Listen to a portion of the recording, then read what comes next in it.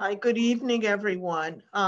First, I'd like to begin by thanking the board and specifically the members of the planning committee for this event for helping us all to gather today for WEC's first go at a virtual annual meeting. Hats off to Allison, to Steve, to Dawn, to Naomi, to our new deputy director, Julia, and to Kate. And special kudos to Josh, who kept us all singing from the same hymnal and rowing in the same direction.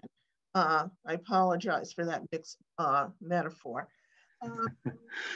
23 days until we can all say goodbye to 2020, the plague year, the year of uprisings, the year of fires, the year of drought, the year of political upheaval, the year when bills came due, the year of change, upheaval, chaos, and yes, of revelation and of awakening. The year 2020 has exposed the fissures, fractures, and inadequacies in every sector of American society. And these revelations have seeded an awakening. The belief that we absolutely must work to reimagine a new and better system, new policies, new approaches, and yes, new attitudes that can work for all people.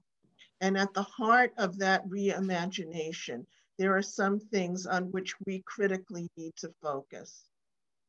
As you know, I always look at things through the lens and vantage point of education. And from my vantage point at the Worcester Education Collaborative, as we and as a community and a district reimagine how we accomplish teaching and learning, we must be guided in that work by the centering of the child and their needs and gifts along the lines and principles of equity. The seeds for this type of reimagination are taking root in Worcester. As we respond to the multiple bills that have come due, we have come together in a shared response. Witness the Worcester Together Fund, the Black Lives Matter mural, the Worcester Mutual Aid Facebook page, and in the education ecosystem, the emergence of the Worcester Education Equity Roundtable.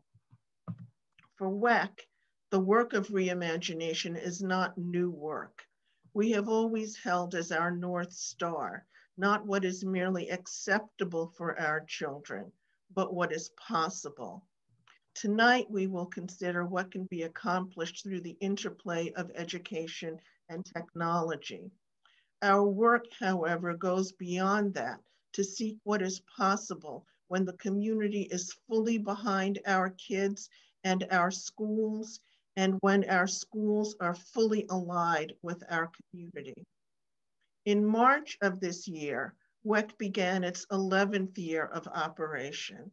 While our work with the schools and communities have borne fruit, a strategic plan, a strong literacy program in 7 of our schools, and an ongoing series of community briefings, a community of practice for the education ecosystem, a social and emotional learning training program, our work is ongoing.